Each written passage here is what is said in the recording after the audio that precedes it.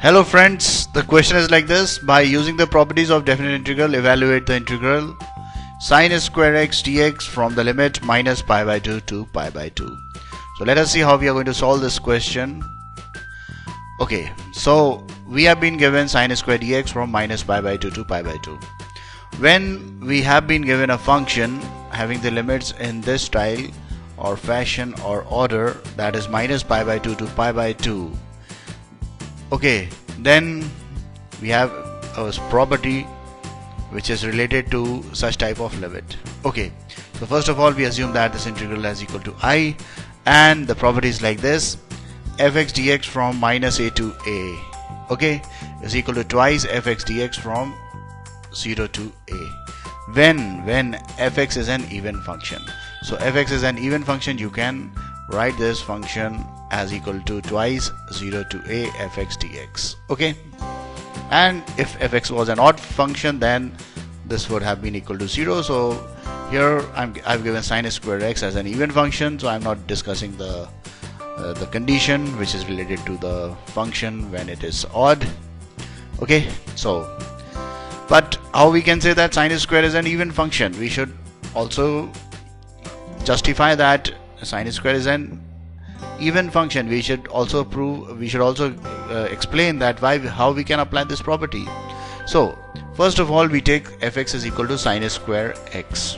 Okay, now if we calculate f of minus x, so this will be equal to sin square of minus x, or this can be written as minus sin x whole square. Sine of minus theta is equal to minus sin theta whole square is equal to sin square x. So the function is fx is such that f of x and f of minus fx both are equal. Okay, fx is equal to sin square x, f of minus x is also equal to sin square x. So this gives that fx is an even function. Okay, so fx is an even function, so I can apply this property and write I as equal to twice 0 to pi by 2 sin square x dx. Okay, so lower limit becomes 0. The problem looks a little bit lighter now. Now we are going to apply another property. Now first of all, we mark this as equation number 1, and the next property which we are going to apply is this, that fx dx from 0 to a is equal to f of a minus x from 0 to a, and dx is always going to be there. And this property is a universal property. It can be applied to any function whenever we want. Okay, so no problem about the application of this property, but it should work. We apply only when it works. If it is not going to work, we are not going to apply. Okay, so applying this property, I can write this as equal to sin square pi by 2 sin square pi by 2 minus x dx, and this is going to become cos square x, because sin 90 minus theta is equal to cos theta square, so I get cos square x.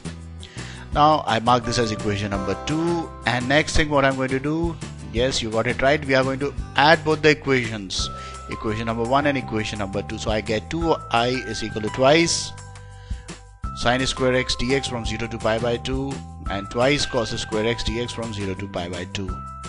Okay, so this can be written as twice 0 to pi by 2 sin square x plus cos square x dx. Okay, so continuing further, I know what you are going to say. We can write sin square x plus cos square x is equal to 1. Okay, so I get this 2 and 2 cancels out, so I get I is equal to 1 dx from 0 to pi by 2.